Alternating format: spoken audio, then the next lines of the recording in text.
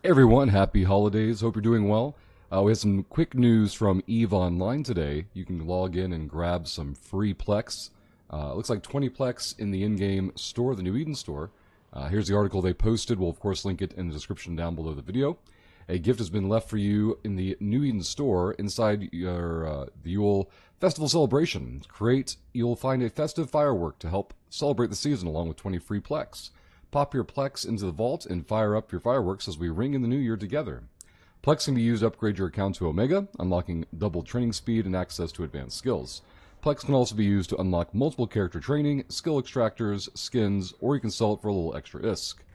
Make sure you head into the store and pick up your festival celebration crate before January 4th and enjoy your festive freebies. So when you go over to the game, let's see what that asterisk was real quick. The gift is to all of you who played from December 1st of last year until December 21st of this year. As long as your player count had over 3 hours of playtime throughout the year. Alright, so they're trying to limit the, obviously, number of vaults popping in and grabbing that as well. Rizio, if you're out there, I'm sorry. Go to the in-game store, the New Eden store, right there, easily locatable. And in the upper left-hand corner, you'll see a free item. Simply click that, hit free, and you'll be good to go.